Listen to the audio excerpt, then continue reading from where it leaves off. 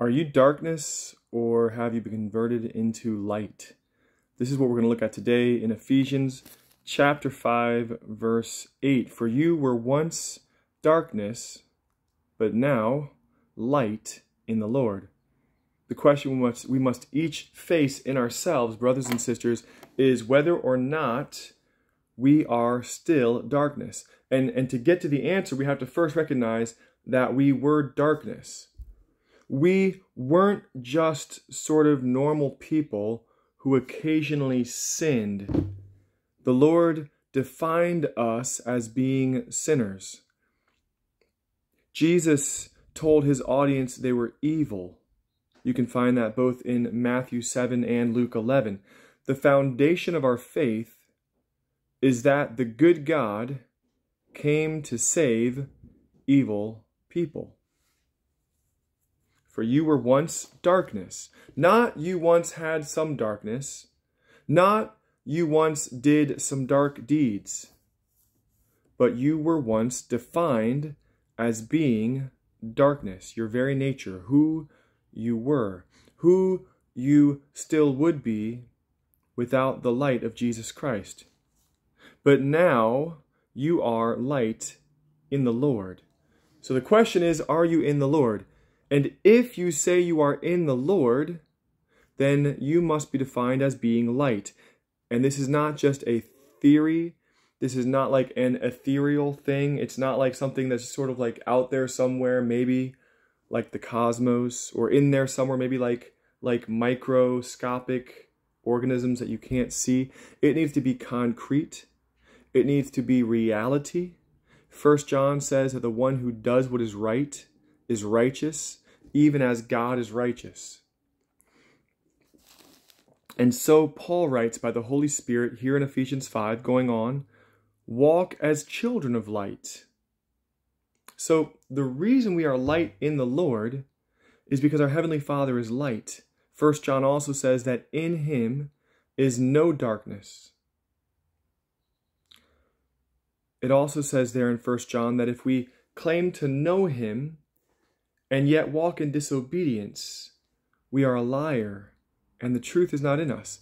If we are not living as Jesus Christ lived, that is, holy as he is holy, blameless, without reproach, living a righteous life by grace through faith into obedience, if we are not living in that manner, then we don't belong to him.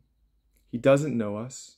We aren't one with him. We are not in the light as he is in the light. Now, God is in the light because God is the light. And so if we are in God and God is in us, we are defined as being light, for he has permeated us. He has filled us. We are no longer filled with darkness. Yes, I would say there is still the flesh.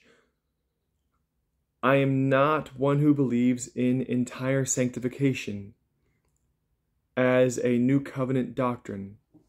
I don't agree with John Wesley and others who believe in that doctrine. I don't see it in the scriptures. I see Paul and Peter speaking about the war between the flesh and the spirit, and that we must choose daily to die to the flesh and to walk in the spirit. We must feed the spirit and not the flesh.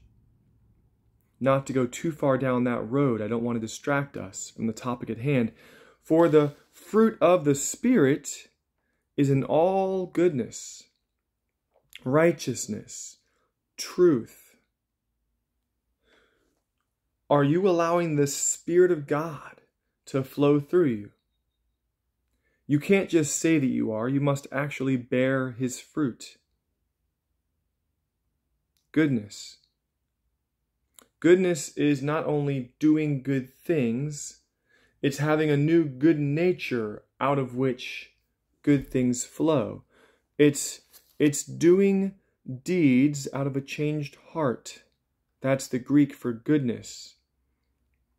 Righteousness is being rendered down. It's being like cooked in a pot, like silver heated in the furnace, and the alloys rise to the top, and you scoop them off and you throw them away, and what is pure is left behind. Righteousness is a sense of purity. It's being refined Have you allowed the silver of God to remain, and have you allowed the dross of the flesh, the world, and the devil to be burned out so that you are righteous, innocent, pure? Truth.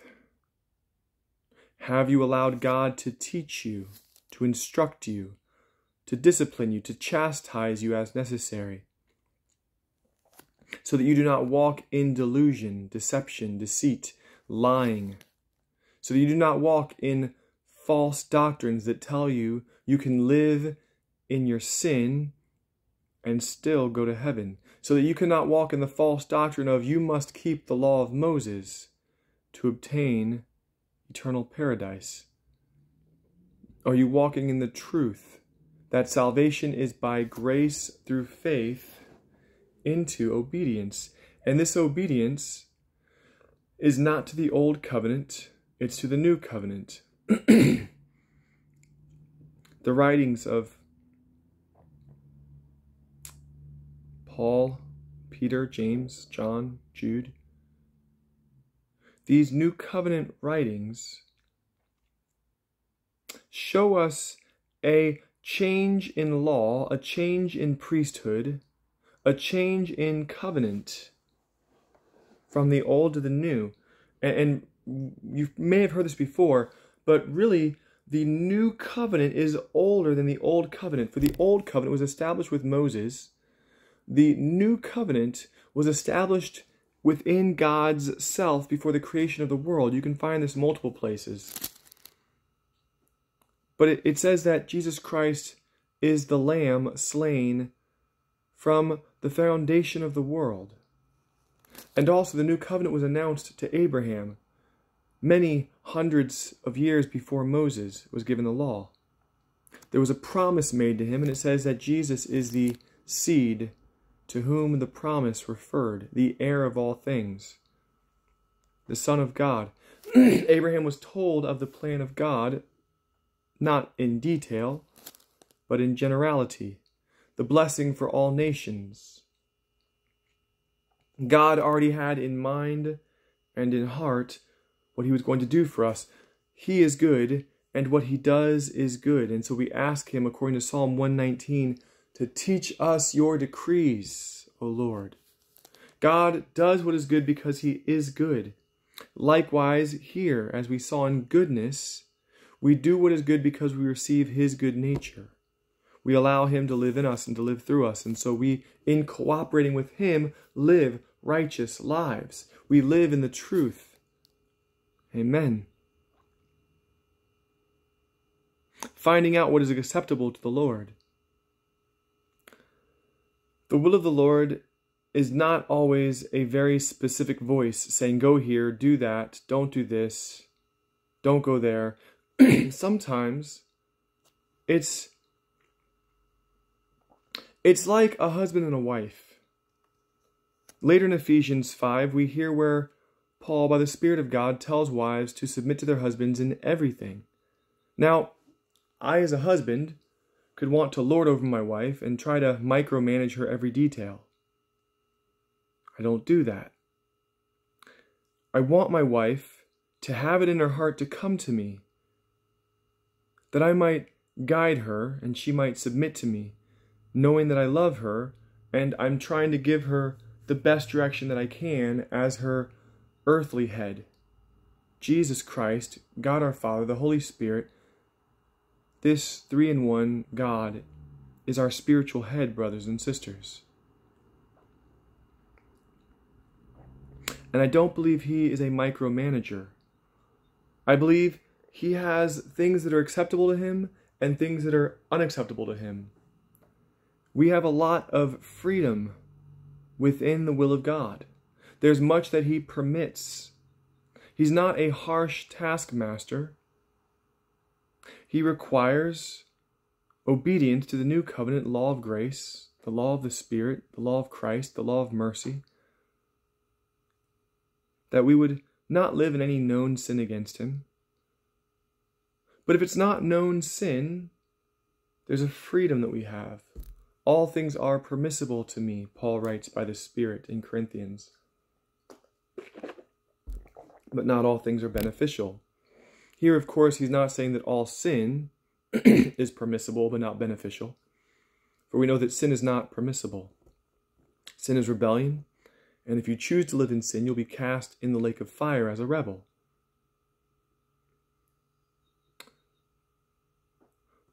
Paul goes on here, and have no fellowship with the unfruitful works of darkness, but rather expose, for it is shameful even to speak of those things which are done by them in secret. But all things that are exposed are made manifest by the light, for whatever makes manifest is light. Therefore he says, awake, you who sleep, arise from the dead, and Christ will give you light. We are to be the light of Christ. It says that we are light in the Lord, and we were darkness. Now we come to be light and to expose their deeds of darkness they do in secret, although many do them openly. But many supposed Christians do evil deeds in secret, and they're headed for the lake of fire.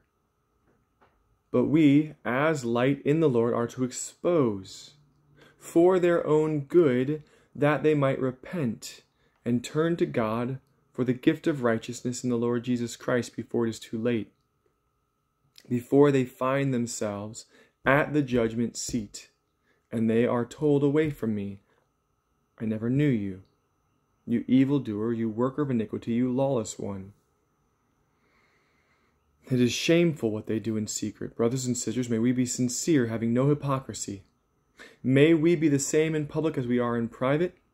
May we not be doing anything evil behind closed doors in the dark, where no one else can see, but God sees all. Just to bring it all home, the verses before this section, starting in verse 3 of Ephesians 5.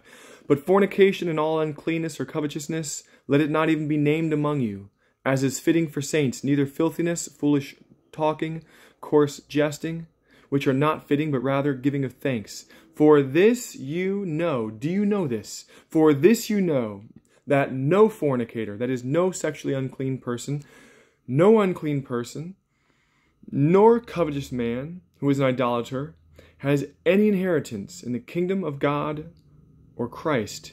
Let no one deceive you with empty words, for because of these things the wrath of God comes upon the sons of disobedience. Therefore do not be partakers with them.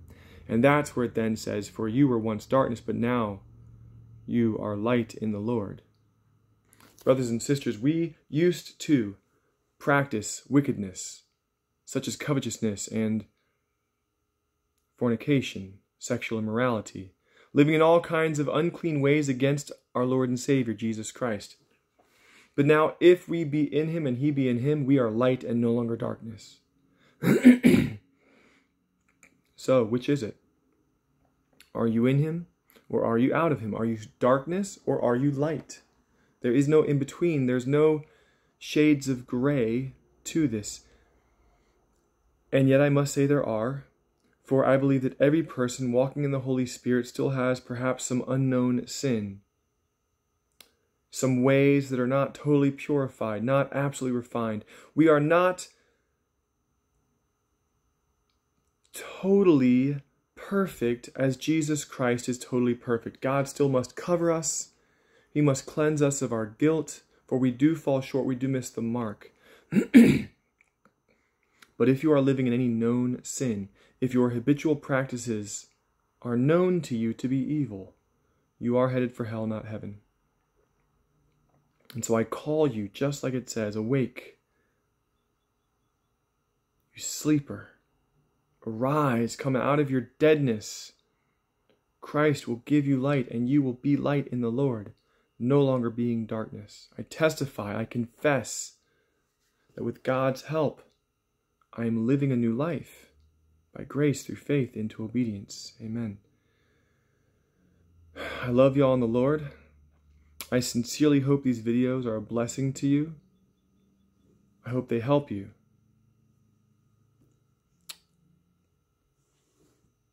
I hope that they sincerely help you to walk in the Lord Jesus Christ.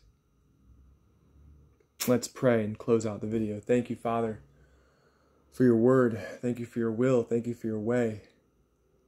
Thank you for Jesus Christ. Thank you for sending your Son the light of the world, that we might also be the light of the world.